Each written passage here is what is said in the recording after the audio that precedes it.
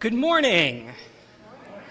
Welcome to Stony Creek United Methodist Church on this third Sunday of Lent. I'm Pastor Michael. I'm very happy to see you all here on what currently is a nice day.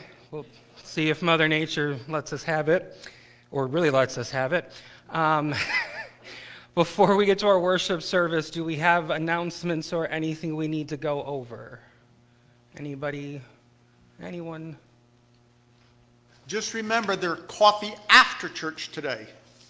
And the Monday morning Bible study is starting the book of Mark, and we'll do in chapters 1 through 5. Okay, anything else? Sorry. Good morning. Just to let you know, put on your radar screen that not only is Easter coming, but we will have an Easter breakfast fellowship, and that will be before the service. And next week I'll have further information on the exact time and a sign-up sheet. But your food donations of fruit cobbler, fruit, muffins, breakfast casserole, what have you, start thinking what you might want to share, or otherwise just bring yourself. But more details on Easter breakfast will be coming. Okay. Yes, sir. We didn't have, theoretically, we didn't have any foods ahead of time. So make sure that you stay after and have some of the stuff that people have made, okay? All right. Anything else? Going once, twice, sold. All right. Well, that is some of the business, ministry, the fun stuff we do around here. If you ever have a question about it, please reach out to either myself or whoever you heard speaking about it. If you don't know their name, just run up and tap them on the shoulder. And if it's me, just yell out free coffee and I'll turn around. All right, I'm going to turn things over to our praise band to get us started. Okay. Please join us with a red folder. Grab one in front of you in the pew or in a pew nearby. Turn to number 6.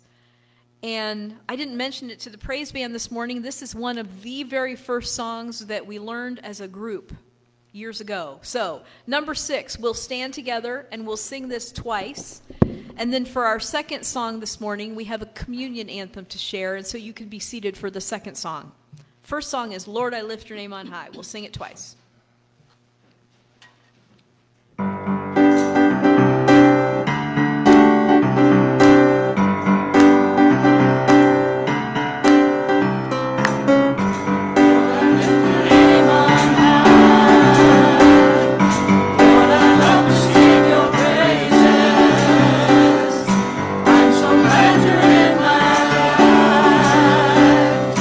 I'm so glad you came to save us.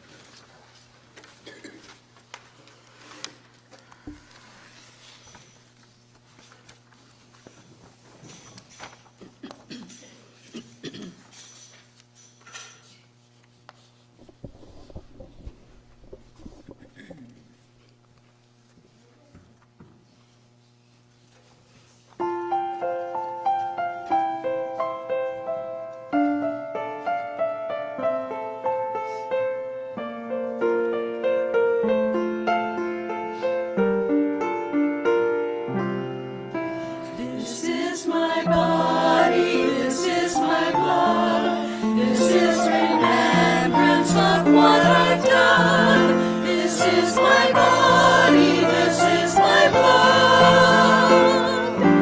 This is love.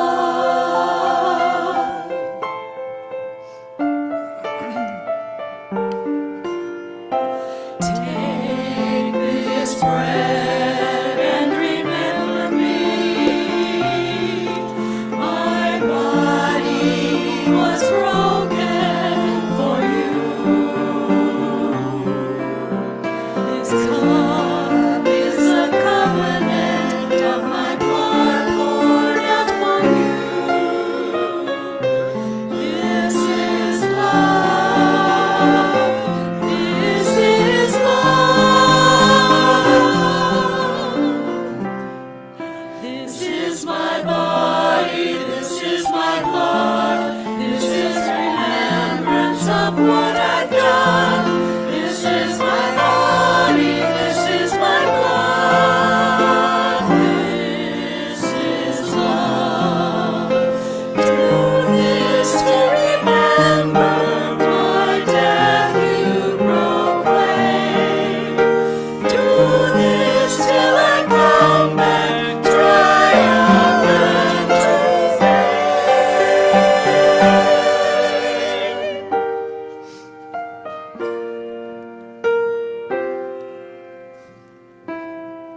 This is my body, this is my blood, this is remembrance of what I've done. This is my body, this is my blood. This is love, this is my body, this is my blood. This is remembrance of what I've done. This is my body, this is my blood. This is love. This is love.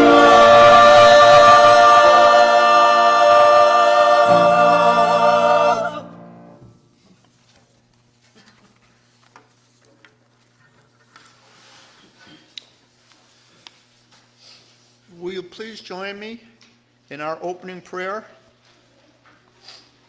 Gracious God, whose power is made perfect in weakness, whose wisdom appears as foolishness in this world, we thank you for the scandalous of the cross.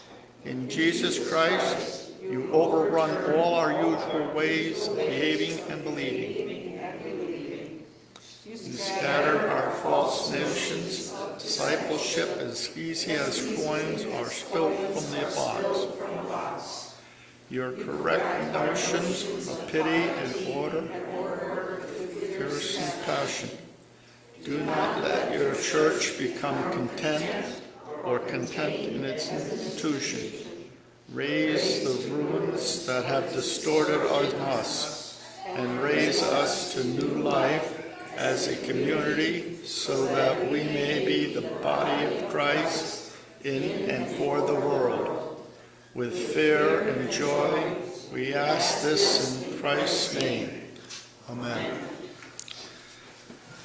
The house of God is a marketplace for buying and selling. It is a house of prayer, a place of hearing and restoration, a place where we bring before God our provisions to be used for present needs. Let us bring our tithes and offerings to God.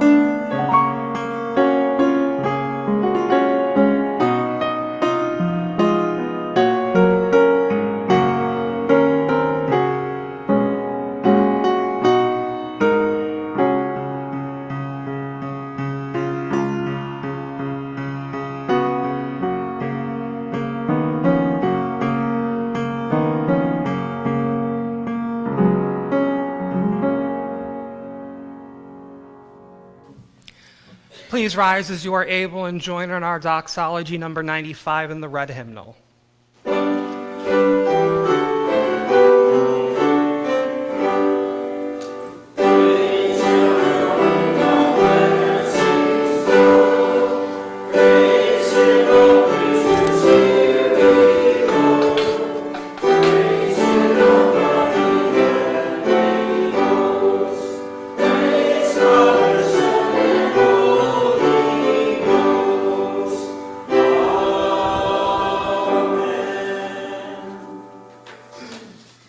O Lord, our God, we want to follow all your commandments, to love only you, not worship the things of this world, to love our neighbors freely, to desire for ourselves something they possess. Accept these offerings, we pray, and teach us to be generous. Give faithful to ourselves, that we may be true to the body of Christ in this world. Amen. Now, please be seated, and now is a time for all of God's children. I'd like to invite our children and youth to come hang out. Remember, you are all God's children, so everyone is invited to come up and hang out.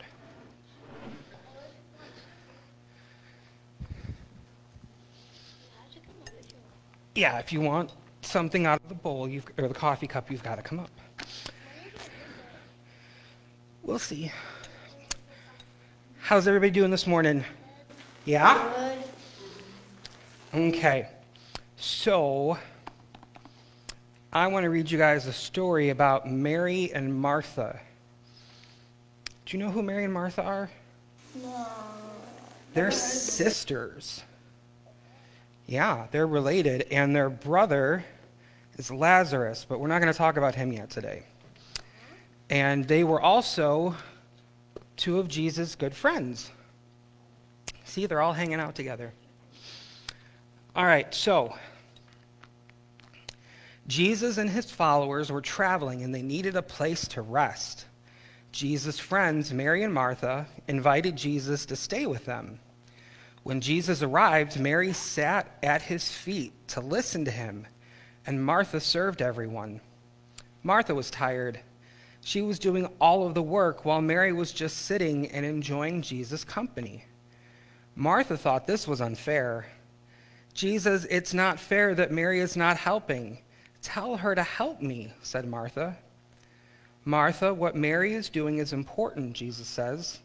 Mary has chosen to listen closely to me to learn about God. Sometimes it is better to sit and be with me. So I wonder, how do you listen to God? Is anybody going to explain that there's a book right there? That there's a... There's like a Don't worry about it. How do you listen to God? with my ears Okay. and my mind. Okay. How do you listen to God? What do you like to best hear him? Yeah, okay. You know how I hear God? I hear God through other people. When someone else will say something and I realize it's not them saying it, it's God saying it. And I think God likes to talk to us the way that we're most likely to hear God. So it's different for everybody. So just because one person experiences it one way doesn't mean that's the only way, okay? Can you guys help me with the repeat after me prayer? Dear God, Dear God, thank you thank you for calling us for calling us to listen to listen and to learn and to learn more about you more about you and your loving grace. and your loving grace. Amen. Amen. You guys are awesome. We're not going to do the Lord's Prayer right now because we're going to do it later during communion. But I have a surprise for you. Come check out the coffee mug. Wait a minute. Wait, why did we fill it though? Because I was tired of singing the same suckers, so What? How many can we get? let's go with 2 each. Yeah. I'm just eating. Okay. See, so if you guys would come up, there's Laffy Taffy, there's Tootsie Pops, Tootsie Rolls, Dots. I'm just saying, there's, all you got to do, you can even sit like in the pews. You don't have to sit on the floor. If the rest of you would rise as you are able and join in our next hymn, it's in the thin black hymnal of the faith we sing. It's number 2004. I forgot the name of it, but it's 2004.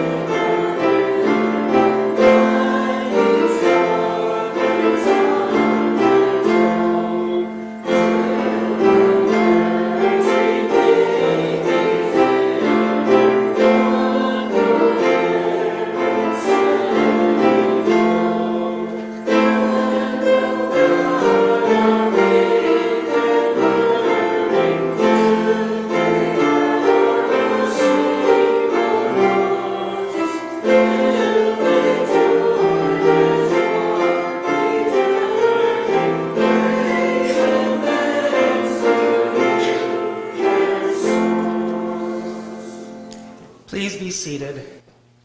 Now is the time that we bring before God and God's people the things that weigh upon our hearts and our minds, as well as those that cause us, gives us cause for celebration. This morning, in addition to the prayers that I know you will be lifting, I'd like to first lift up Sue Adamski.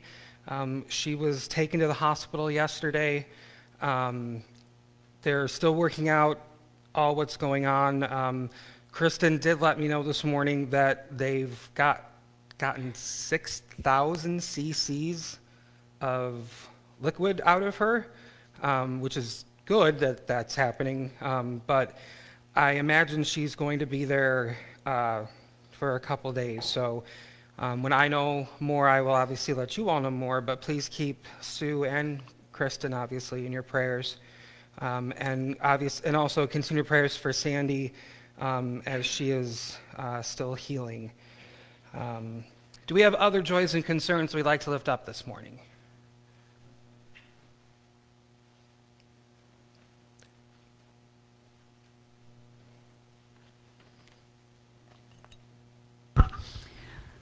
Before I get to me, pray for my friend Jane that had 2/3 of her right lung removed. She thought it was only a quarter, but it's 2/3, and she's still healing. It's going to take a long time for her to get over this.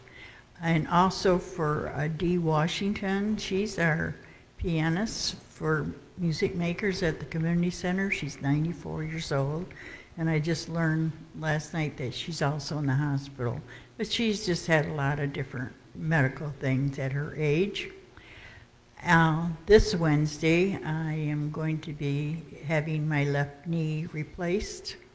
So pray that everything goes well, and I'm going to watch you on Facebook for the next few weeks. So.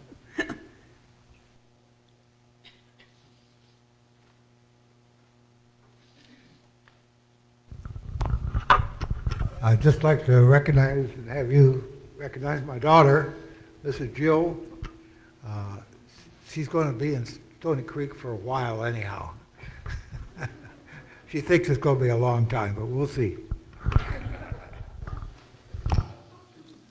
I ask for prayers for an unnamed person.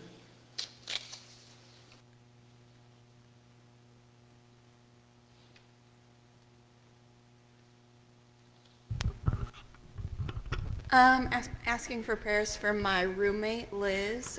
She is having a minor brain procedure on the 11th, and if that one doesn't work, she's having somewhat major brain surgery the day after.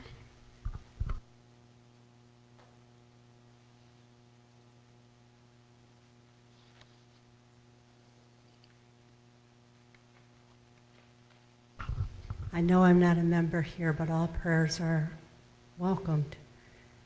Two dear friends, Lola and Karen, both lost their spouses this week. Thank you.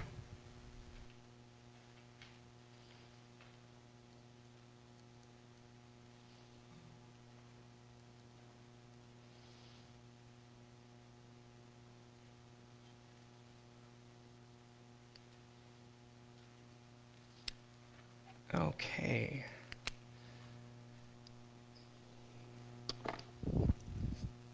Can we see something here real quick, because I don't remember. Yeah, okay. If you would turn in the black hymnal to number 2039 for our invitation to prayer. No, are we doing invitation or response? Whoops, my bad. Okay, never mind. Just hold on to that. Please join me in an attitude of prayer.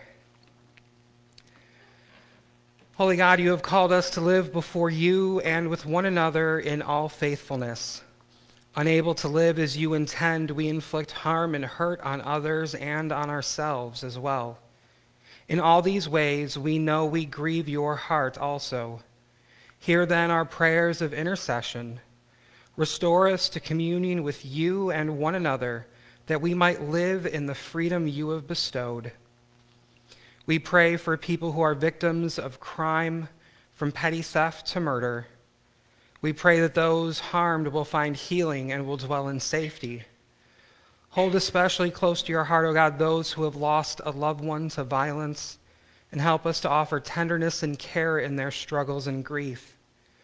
We pray also for those who have committed crimes, that they may seek and find forgiveness and begin a new life of responsibility and integrity before you and in the community.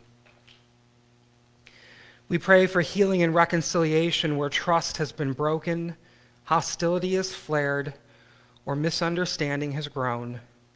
Restore us not only to one another, but reconcile us to ourselves and to you, loving God. If restoration proves beyond hope, then grant new beginnings and possibilities for all. In every relationship, we seek your grace as we honor others by caring for them, being truthful, and working for their welfare. Root out in us any jealousy toward what others possess, and let generosity grow in and among us instead.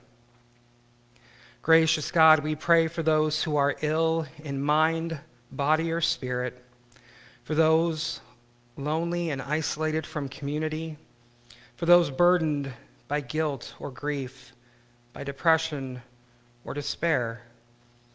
We especially lift up this morning Sandy and Sue, Liz and Jane and Dee. We lift up Lo and Karen. We lift up all of those who will be undergoing medical procedures in the coming days. We ask that you would watch over the hands and efforts of the doctors, the nurses, the surgeons, and all those who are working in the healing and process. Give them strength and guidance.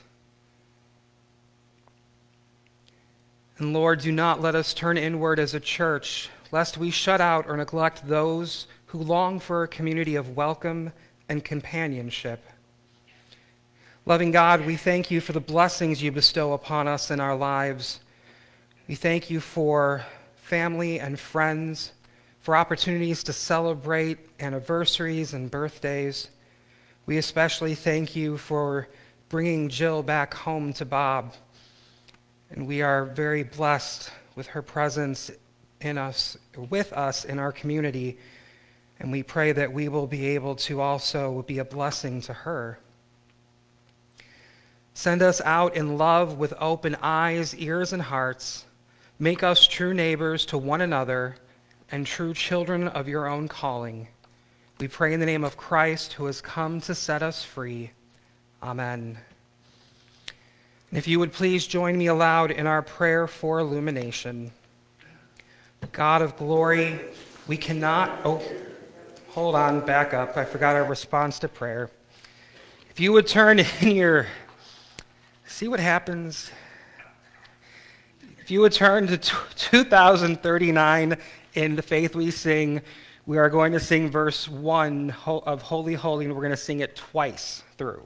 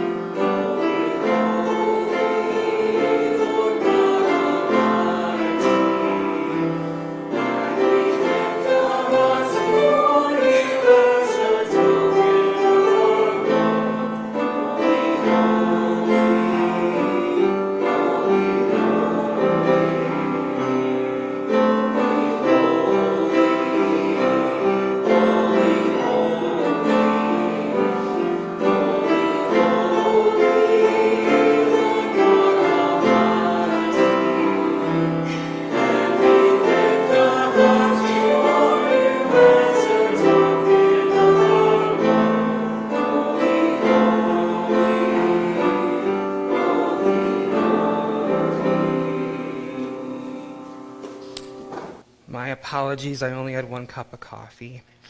Now, if you would please join me aloud in our prayer for illumination. God of glory, we cannot hear the heavens proclaim your handiwork, though the speech of the skies must be magnificent. We cannot hear what day and night are singing about you, though their song must be both bright and deep. Yet somehow you are made known to us through our own foolish proclamation. It is only by the power of the Holy Spirit that your word can be heard in our words. Open our ears to what you are saying to us today, we pray, and perhaps we may also hear echoes of your glory in the broad firmament above. In Christ's name we pray. Amen.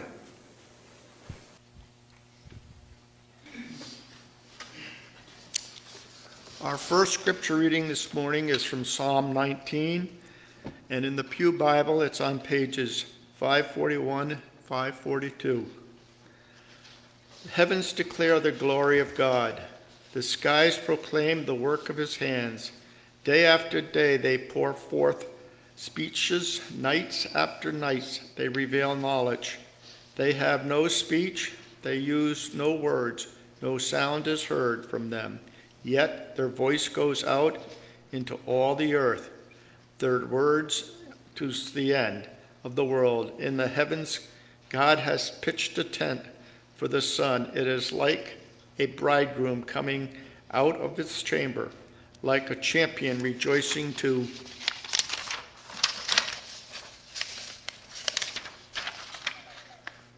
and his course. It raises at one of the heavens and makes its circuit to the other. Nothing is deprived of its warmth. The law of the Lord is perfect, refreshing the soul. The status of the Lord are trustworthy, making wise and simple. The precepts of the Lord are all right, giving joy to the heart. The commandments of the Lord are radiant, giving light to the eyes. The fear of the Lord is pure, enduring forever. The decrees of the Lord are firm, and all of them are righteous.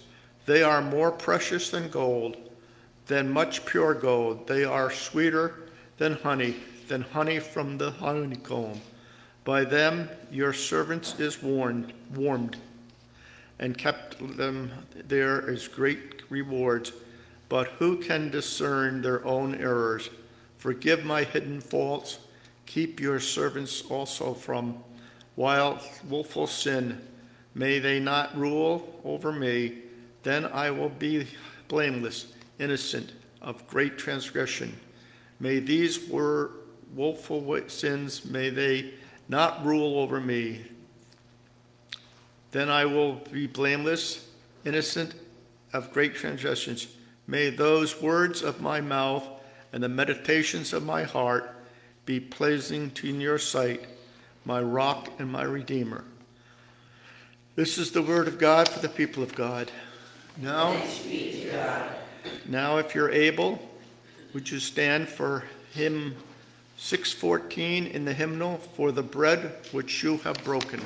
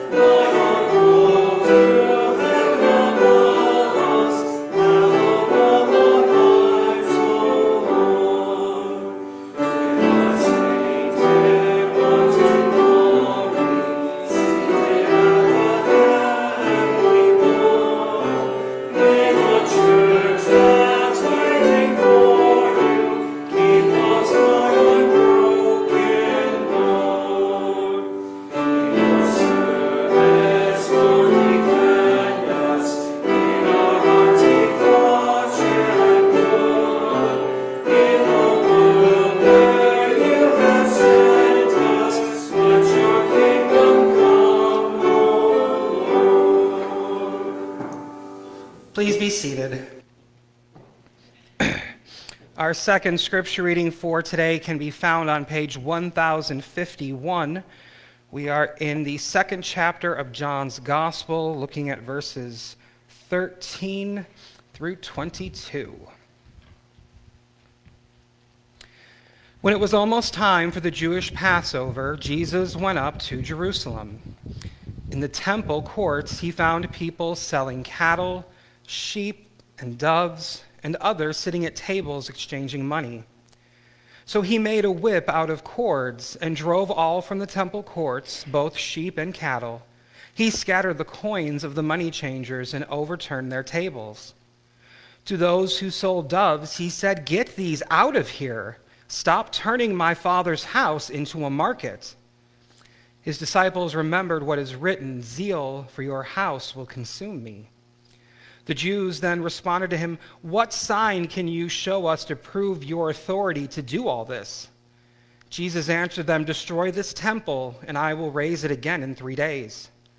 They replied, "It has taken 46 years to build this temple, and you are going to raise it in 3 days? The temple he had spoken of was his body. After he was raised from the dead, his disciples recalled what he had said. Then they believed the scripture and the words that Jesus had spoken. This is the word of God for the people of God. Thanks be to God. Please join me once again in an attitude of prayer. God of all understanding and love, we come to you ashamed of our own actions and words, as well as those of others, especially when those words and actions lead to the oppression of others, when those words and actions create injustice against our neighbors. Help us to see each other the way that you see us, as your beloved children, siblings with Jesus Christ. Help us to change our ways, our views, our hearts.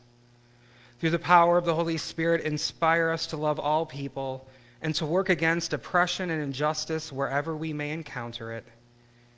And now may the words of my mouth and meditations of our hearts together in this place be pleasing in your sight, O God, our rock and our Redeemer. Amen. And if you've ever wondered where I get those words from, you now know it's from Psalm 19. All right, so originally, I had planned to start my message today highlighting some statistics about anger and identify some examples of anger for all of you.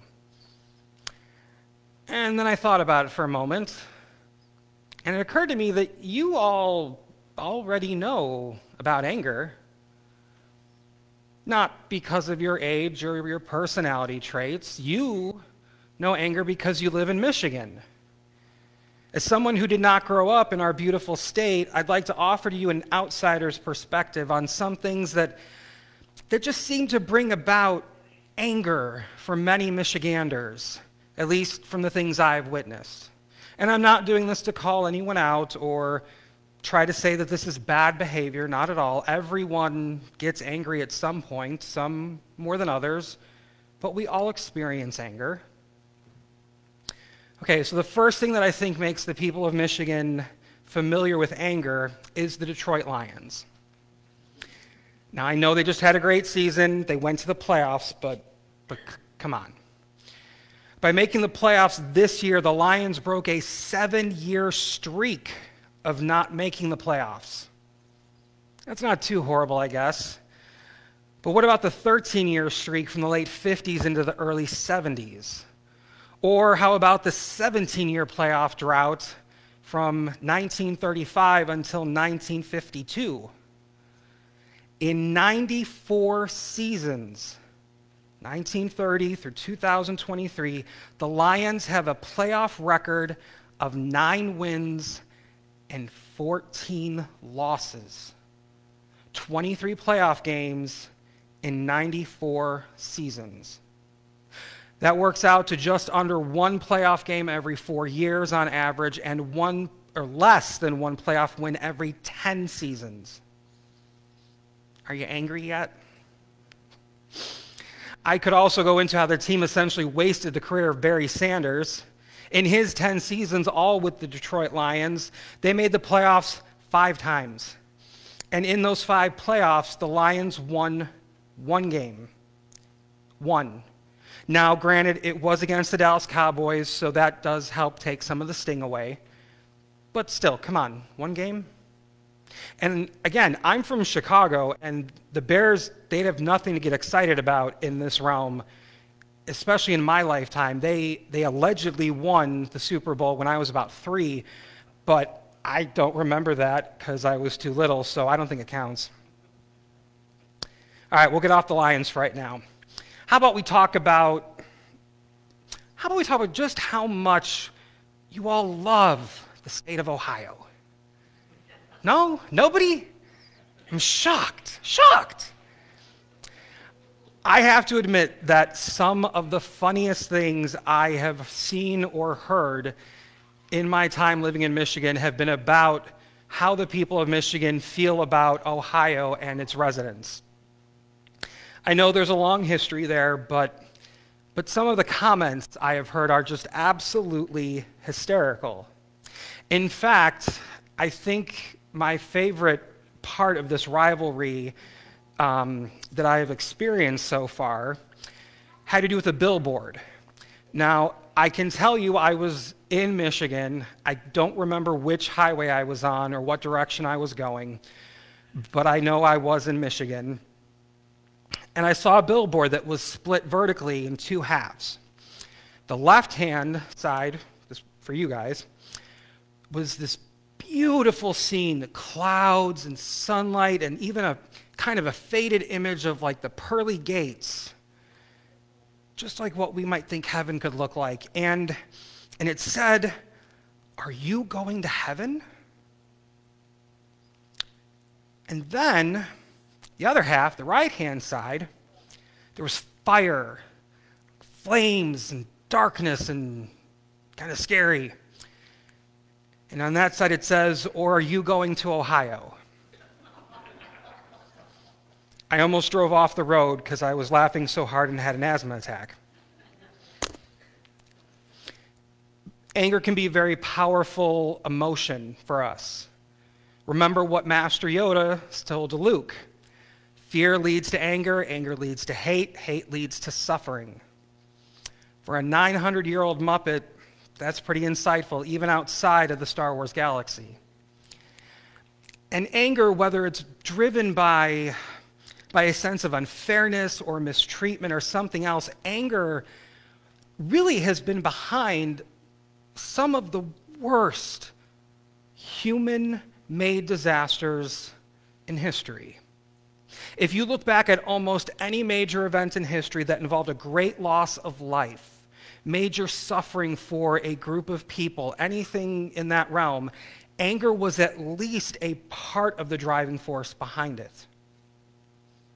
Human anger can be devastating, painful. It opens us up to all kinds of suffering, even potential medical issues, depending on your health and just how angry you are. So we should just stop being angry, right? Just never let ourselves become angry ever again. We'll come back to that. I want to jump back into our gospel reading for a few moments that we just heard from John's gospel in the 2nd chapter. In this famous passage of Scripture, we have Rabbi Jesus engaging in a number of symbolic activist efforts, entering the temple courts and overturning tables. Jesus wasn't just expressing his anger at how the temple was being used.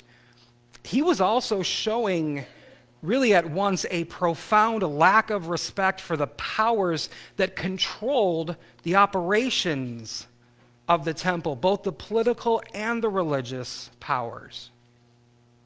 At the same time, though, Jesus was also showing a profound respect for the true religion that Jesus' brother James later will write, that is, to care for orphans and widows in their distress and to keep oneself unstained by the world.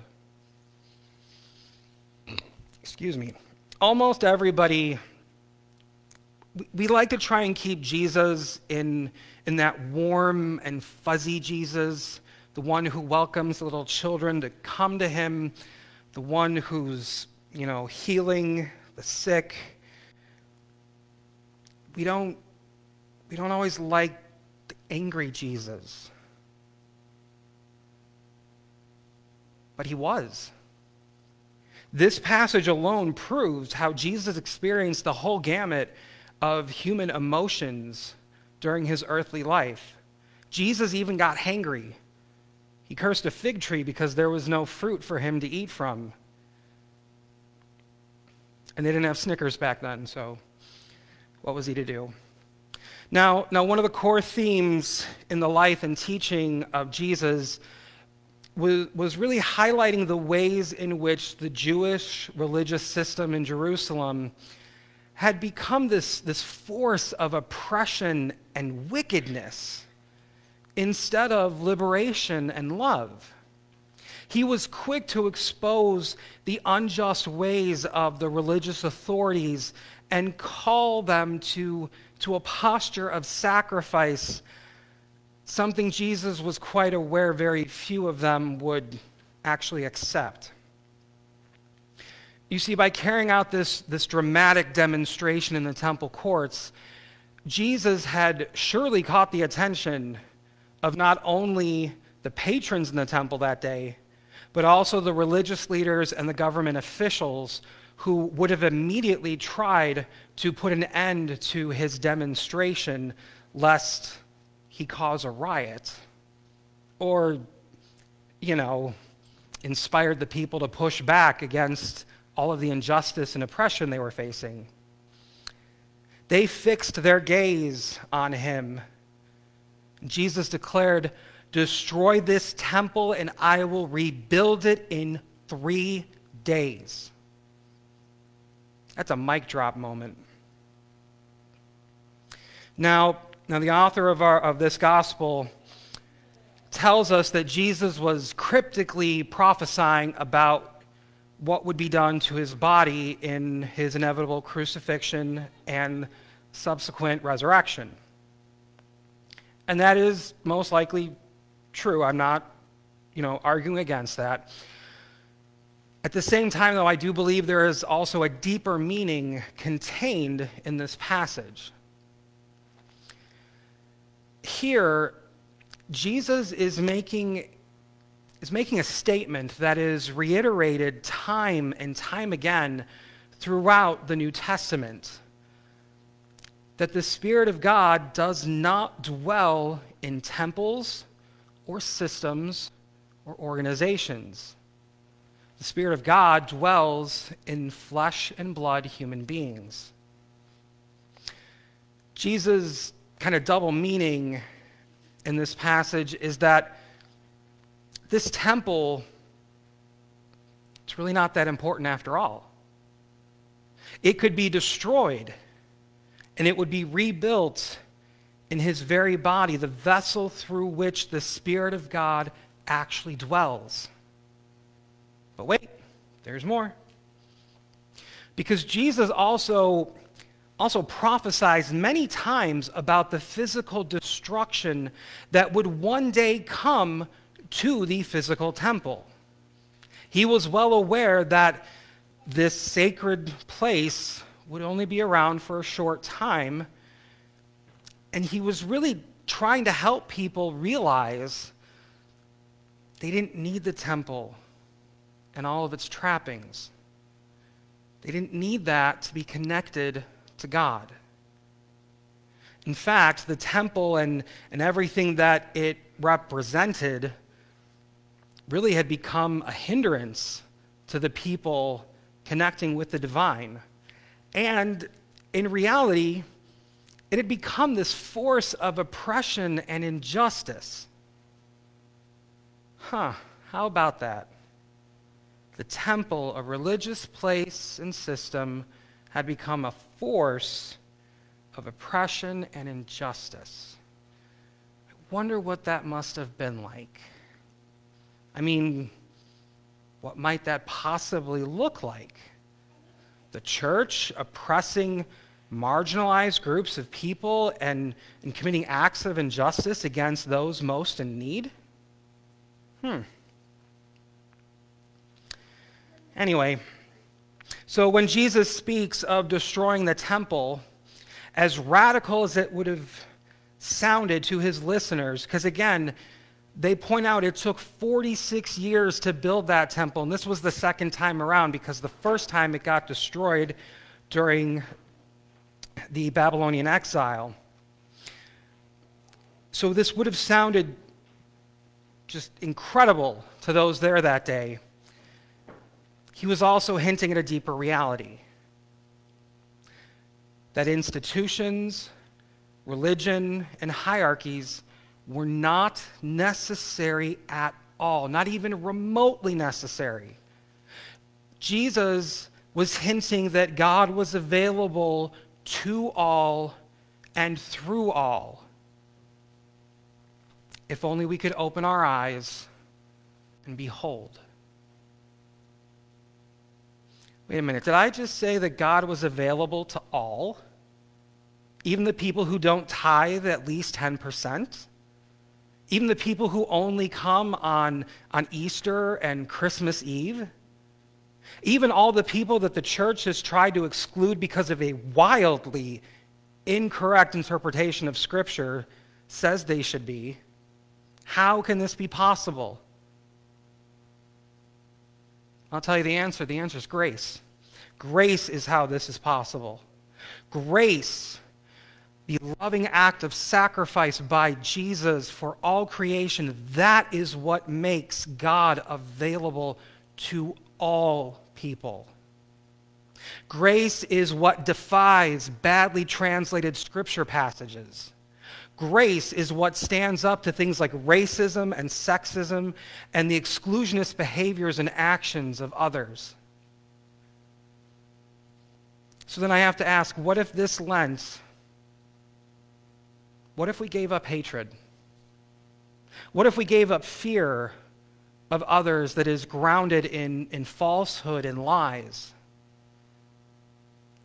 What if we gave up settling for a life that includes massive oppression and exclusion of marginalized groups of people? For me, I think it would be a radical change, but also a radical change that falls perfectly in line with what Jesus was preaching and teaching. I think it would be a radical way of showing love to everyone. So I just have one more question. Who's ready to get radical? Amen. If you would please turn to pages 15 and 16 in the hymnal as we prepare to celebrate Holy Communion.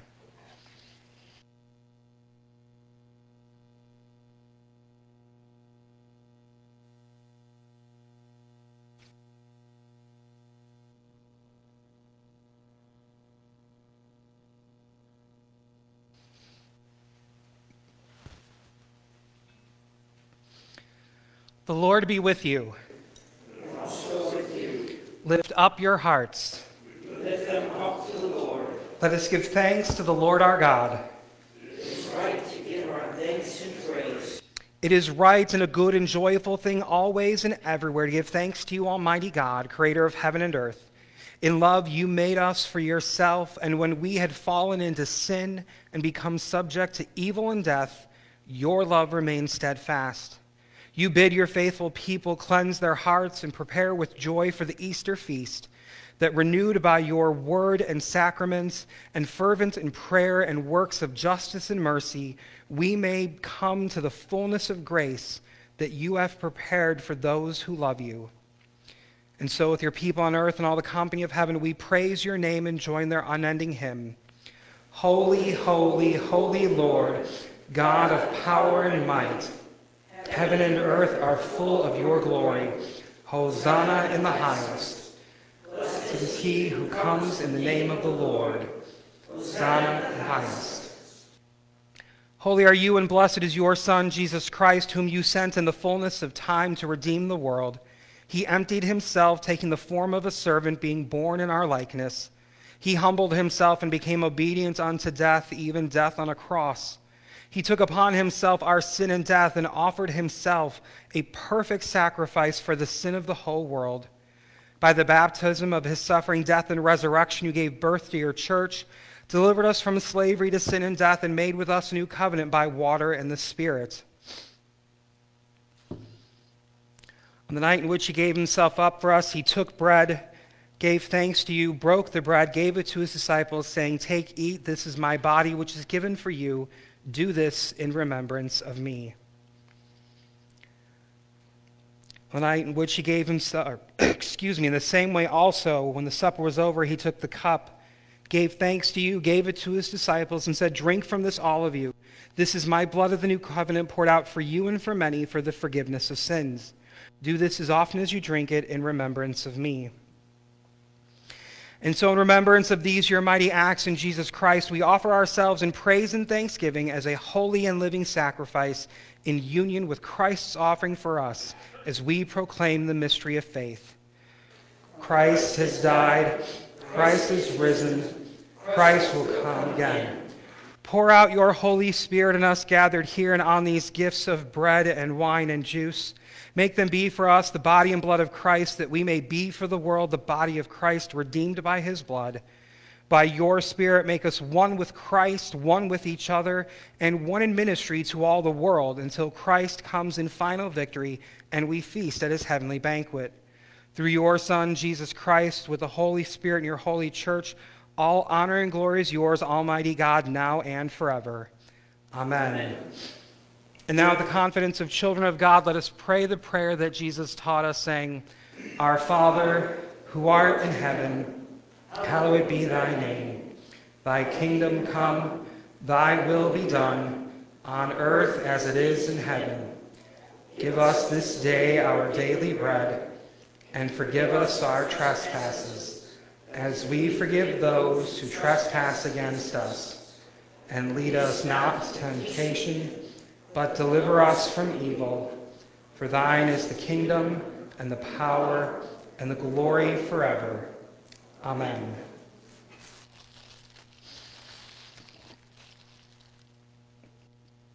Because there is one loaf, we who are many are one body, for we all partake of the one loaf. The bread which we break is a sharing in the body of Christ. The cup over which we give thanks is a sharing in the blood of Christ. In the United Methodist Church, we practice open communion, and what that means is that this table doesn't belong to me, to this church, to our denomination. This table belongs to Christ and Christ alone, and he has invited everyone to come and partake. It doesn't matter your race, your ethnicity. You don't need to be a member of our congregation or any other congregation or denomination. You don't need to be baptized. It doesn't matter your sexual orientation. All those ways we like to divide ourselves from one another, those boxes we cram each other into, it's not what he sees. Jesus looks out and sees siblings, beloved children of God. All he asks is that when you partake in this sacrament, is to do so with an open heart. This morning, when we celebrate communion, you will be dismissed in your rows and come forward. You'll be given a piece of bread, and there will be a cup of, I think we just have, do we have both or just one? The juice? Just the juice, okay. And you can then receive your elements one of two ways. One way is intinction, which is just a really big word that means you take your bread, you dip it in the juice, and you take them together. Your other option would be to eat the bread and then drink the juice. Neither one is more special or anything like that. It's just two of the ways that have developed in our faith over time. What matters is that you are participating in the sacrament, that you are coming with an open heart, that you want to encounter Jesus. Brothers and sisters, the table has been set. Come and taste that God is good.